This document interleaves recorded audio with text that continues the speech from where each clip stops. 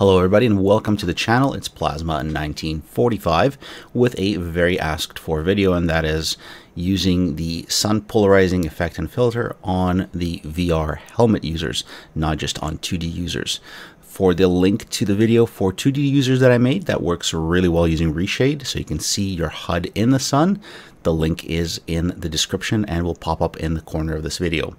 But for users of OpenXR, and if you get this loading screen with the blue splash and the sound during your DCS startup, that means you are an OpenXR user. This tutorial is for you. One of the key things in this video is going to be a preset that I created by finding the location of the preset settings for OpenXR, so you don't need to tweak around with the settings within OpenXR Toolkit, and you can just load my preset and turn on the post-processing, which will apply filtering effects that you're seeing on the screen. Unfortunately for this video, for whatever silly reason, I didn't capture the actual Jahimic's helmet queuing system, so I put some text on the screen to give you a better idea of how it looks when you're looking towards the sun and how the brightness gets cut. Now, there is a set of filters within the OpenXR Toolkit, a free program, the instructions for the download and setup of which will show up at about the 4:30 mark in this video.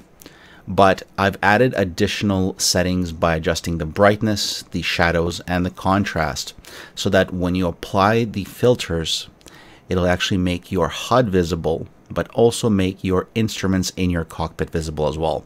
Because if you use the default sunglasses filter that comes with the OpenXR Toolkit, it may make the rest of your plane very dark. So here's how the VR picture should look when you have your Reverb G2 helmet on, or your Pimax Crystal. Might be a bit more colorful, of course, but when you want to apply additional effects, you turn on post-processing using the OpenXR Toolkit, and then you can apply the sunglasses filter, which will add a little bit of brightness being cut off so that you can actually see what's happening around you. The other important thing is that you can tweak the saturation, the color, and other features. Something that has been pointed out to me by Resin from our Red Star Squadron, but I never had to play with it until I tried to use the Pimax Crystal, which must have the OpenXR Toolkit for foveated rendering. So many of you actually may have this application already installed. But in the post-processing menu within the Appearance tab of the app, you can use the control and the keys, which are going to show up on the bottom, to adjust the brightness, the shadows, and other effects. For the other features within the OpenXR Toolkit, I would say don't mess with them because they can give you some detrimental experiences. And there's other videos about these settings, so I say check out other YouTubers for those videos. But this is all about getting that sun glare filter away. Now, there's additional settings that you can do within the System tab, and you can boost individual channels, so red, green, and blue. I always boost green just a little bit because most of the helmets will have a green color to the numbers, so it'll make it that much more easier to see. So as promised, let's talk briefly about the OpenXR Toolkit application. And it is a free app that you will be able to download from GitHub. The link to that, of course, is in the description of this video. So you'll go there and you'll download OpenXR Toolkit. You may already have it installed. Just hit the Windows key and type in OpenXR Toolkit and see if it's already on your computer. Once you download this application and you run it, it will show DCS if it's already configured, and it'll show you some presets for your open and on-screen menu hotkeys.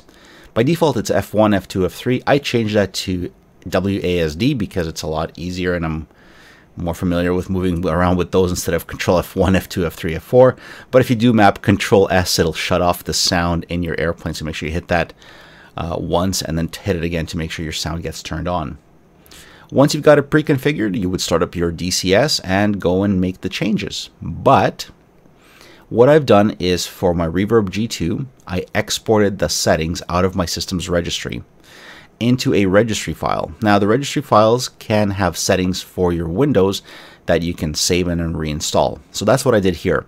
It only contains the presets for the brightness, the shadows, and so forth for OpenXR Toolkit. When you run it, you will get a prompt saying that, installing a registry file can be risky, but as long as you download it from the link in this video only, and you can always right click and go edit and see if there's anything else mentioned other than OpenXR inside of it.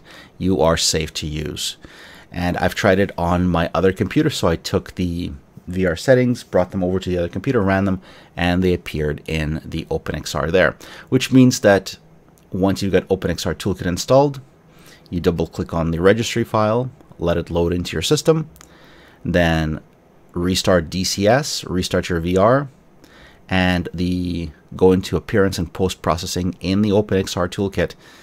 Again, you can only see OpenXR Toolkit in your VR helmet. Keep that in mind. So this is actually captured from my VR helmet. But yeah, you'll go in there, go into post-processing, turn your sunglasses on to the light settings, and this contrast, brightness, exposure will all be preset.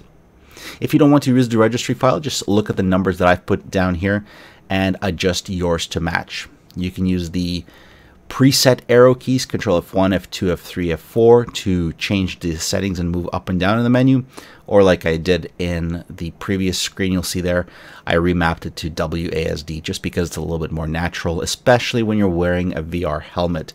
Trying to find on the keyboard the Control key and then F1, F2, F3, F4 is a bit of a pain in the you-know-what. So hopefully this video is helpful for VR users who use OpenXR as the engine for DCS World, which should be almost everybody. Let me know if you've tried my preset and if it works out for you. And it's all about cutting that extra glare and having that filter, because in a lot of airplanes, well, that filter is just not available. Or if it's available in 2D, it will only show up in VR as a square box. On that note, I'll leave the settings up on the screen here for you guys to check out. And Plasma 1945 is out of here. Fly safe, and as always, comment, like, share, and subscribe.